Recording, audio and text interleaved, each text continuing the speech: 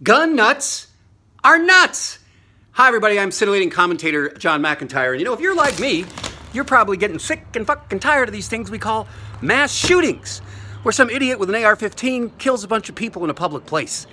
And if you're also like me, you wonder why the AR-15 is legal, why one single solitary civilian would need a weapon that is designed to kill the most people in the shortest amount of time.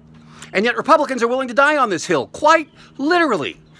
What happened? Is it an extension of their penises, these gun nuts? Were we fed too many Westerns when we were kids?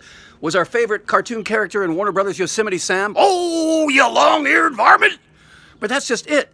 Yosemite Sam is supposed to be a cartoon character. We've developed thousands of cartoon characters, except come to life, gun nuts who threaten all of us. Oath keepers, proud boys, call them what you fucking want. Terrorist hillbillies, for crying out loud.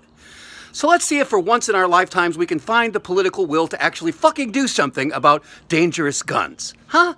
That'd be nice. Wouldn't it be a nice change, wouldn't it? Because I don't know about you, I'm getting sick and fucking tired of having to worry about every single gun nut with an AR-15 and whether or not they've had a bad day.